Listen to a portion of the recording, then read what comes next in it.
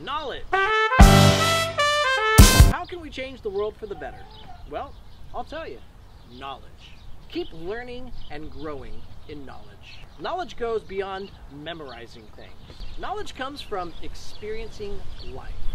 There's a great saying for opening your mind to knowledge. The more I learn, the less I know. To me, this means that there's a lot to learn about and know about in just one subject. Take the universe, for example. The more that we learn about the universe and how expansive it is, the more we learn what's out there. We realize there's things that we could never imagine that are out there. And there's just more to learn. This is the same thing with knowledge. The more that we learn, the less that we know. As you learn about knowledge, learn about different things. There's the subject of math. There's the subject of science. And even within math, there's different types. There's fractions, there's multiplication, there's algebra. With science, there's different things like biology, chemistry, physics. There's a lot to learn in just one little subject. The best way to gain knowledge is once you learn something, apply it. Go out there and use it so that you can have an experience of it. This is prepare, explore, and share in effect. The best advice I can give you is to not limit yourself. Keep learning, keep growing, push yourself. Get motivated to learn. Surround yourself with other like-minded people that want to learn the same things that you do. Let them inspire you. Let them teach you. And remember, teach them. That's the best way to learn, is to teach somebody else. Find topics that you love to learn about, that you're passionate about. Learn from those that are truly caring people. Gandhi, Martin Luther King Jr., Jane Goodall.